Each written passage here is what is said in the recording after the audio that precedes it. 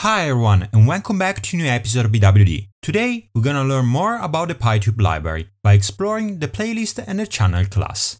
If you're new to this channel or you're back watching this video, do not forget you can find timestamps in the video description below. And now, without further ado, let's get started.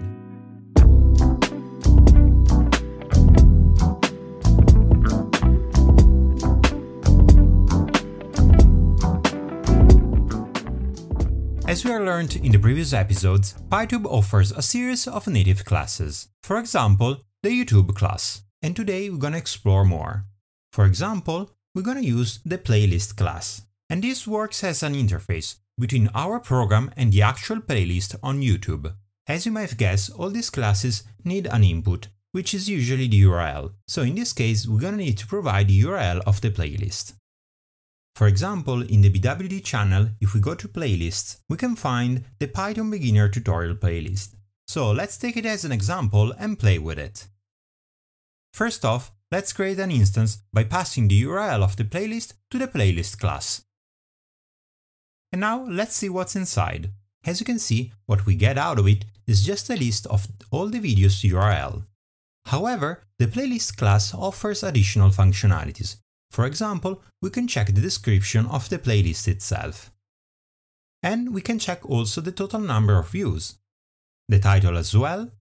On top of that, we can also learn more about the channel who published the playlist. We can check the ID, and we can even retrieve the URL of the channel itself. Alright, but how can we get the videos out of the playlist? As we've seen, if we type in the playlist variable, then we get out of it all the URLs of the videos. But these can also be obtained like this. So to get the actual videos, what we gotta do is to check the content of the videos attribute. When we check the type, we discover that this is an instance of the YouTube class, and this is really powerful. In fact, we can leverage the API of the YouTube class. For example, we can check the title of the video, how many times the video has been watched, when it has been published, and all the goodies that are available with the YouTube class. Okay, and now let's grab another playlist to play around with it. What about Bruno Mars, guys? Alright, let's see. The first ones are from the Bruno Mars official channel, and probably all the videos are gonna be from there. So let's see if we can find something else. Okay, what about this one? Let's see what's inside.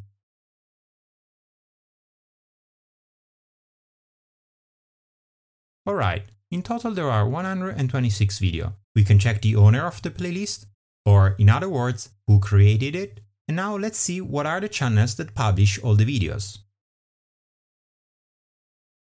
So as you can see, some videos actually belongs to the Bruno Mars channel itself, but there are others who are from different channels.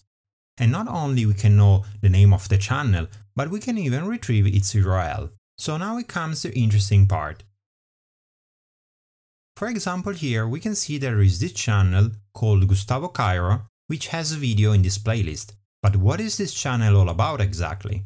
What we can do is to grab the URL of the channel, then import a channel class from PyTube and create an instance of it. And the channel class has its own API exactly like the YouTube and the playlist class. So for example here, if we want to know more about what this channel is about, we can check its description. Okay, this doesn't tell us very much. But my guess is this channel is not a channel owned by a corporation, and neither is a huge channel. Probably, looking at the name, it's just a regular guy like me and you living in a Spanish-speaking country. So let's see if we can discover more about it. First of all, what I would check is the total number of views of the channel. And then let's see how many videos this guy published. So as you can see, 21 videos, roughly 100,000 views. Again, my guess is this is just a regular guy. And now, let's have a look at the videos and let's see if we can discover more about Gustavo. As you might have guessed, in the videos attribute, what we're gonna find are instances of the YouTube class. And this is actually great news, because we can use its API. So let's try to see what this video are about.